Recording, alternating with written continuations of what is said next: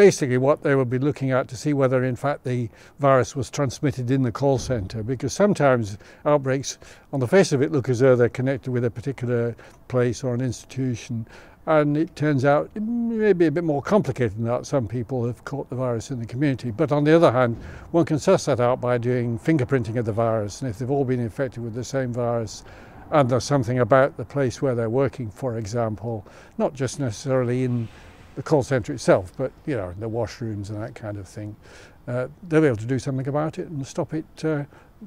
getting any bigger. Roughly half the cases will be in outbreaks, maybe quite small ones, maybe just in the family,